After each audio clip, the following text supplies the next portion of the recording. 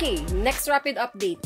According to a recent report by Naver, si Lee Sang Hyeok or Faker na-release yung kanyang salary. Kumbaga na-reveal yung salary niya kung magkano. And before that, Gen G entire salary is reportedly around 6 million USD. Or kung i-convert natin to sa peso, nasa 350 million pesos ang conversion nito. So, apparently, si Faker is also earning roughly the same amount. Grabe. 6 million. Oh my God.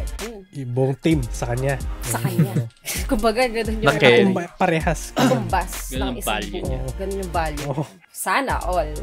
Yun na yung sabi. Ayun. USD.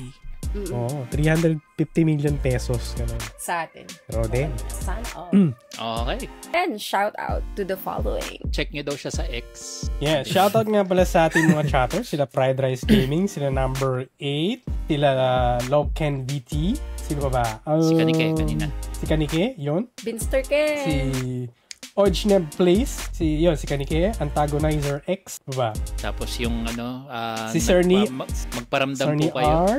Magparamdam po kayo kay Lord. Puma, gising na. Gusto namin makita yung mga oripa mo, silang pasupa din. And then yung dalawa po nawawala, Tokay, at saka po si Gigilord, magparamdam po kayo. Kung nasan man kayo, you are always in our minds and in our hearts. Iba'y tawa. Oo nga eh. Kaya ba hindi niya na sinabi kanina? Iba tawa. Ala! So, napagege na lang siya. Ala! Mga baliw.